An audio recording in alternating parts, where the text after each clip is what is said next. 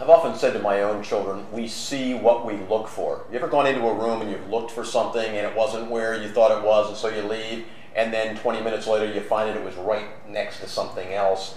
That's because we weren't looking for it there. Well, I feel for this mother here who says, I hate going to the dentist. So of course her whole attitude, the whole thing that she is looking at, is that she hates going to the dentist. So I don't think my child will like it either. Okay. Why scare him at such a young age? Because we're talking about coming in so early. I'd like to reverse that around and hope that that mother can see something new from this whole program we've talked about. But I'll put that question over to you, because I think I know your answer already. Why take him at such a young age?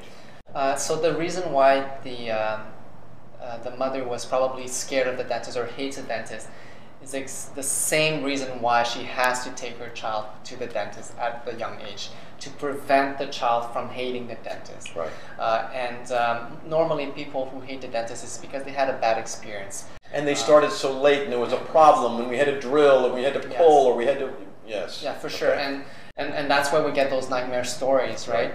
And we want to teach people that prevention is so much easier, so much pleasant, less expensive, and it's really the way to prevent transferring that fear of the dentist to their children. So even though you had a bad experience and you're reluctant to go yourself, right? So you may transfer that fear onto your kid and say, I don't want my kid to go through that. But the same reason, if you take your child on a regular basis and we detect small things and they're fixed without the needle, without numbing, without pain, it's pleasant, it doesn't cost too much, and that way it becomes pleasant for your child.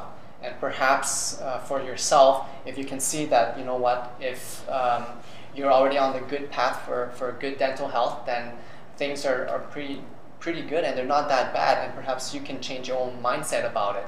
But if, let's say, you're unable to change, at least give your child that chance to experience the good side of dentistry. So it doesn't have to be negative whatsoever. Yes, let's turn this completely around, because I know for my daughter, my younger daughter, she was afraid of dogs most of her life because Mom reacted to a dog once coming up when my daughter was real young.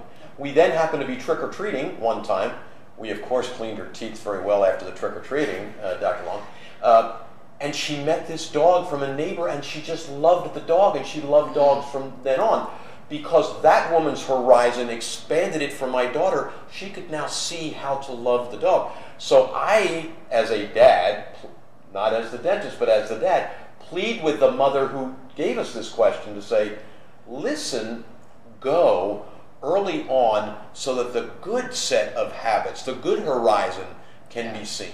So as parents, we have that power to break that legacy, so it doesn't have to be that way. So let's go the good way. Absolutely. And Dr. Julia, I mean, it just occurs to me sitting here, and I can't help it because I'm a psychologist, that there's a whole other layer to this whole prevention program. By bringing these children in with their moms early, setting all these good habits, you're actually preventing a kind of self-fulfilling prophecy about what may have been bad experiences that someone else had, growing up, because they didn't have the kind of program offered to them that you're offering to your community, where you're setting these good habits. So you're actually preventing the next generation from having, preconceived notions that dentistry is a painful thing that I have to fear. And it doesn't have to be, because if you have the tools and the knowledge and you know what to do to keep your teeth healthy, then you'll never have to experience like negative appointments at the dentist.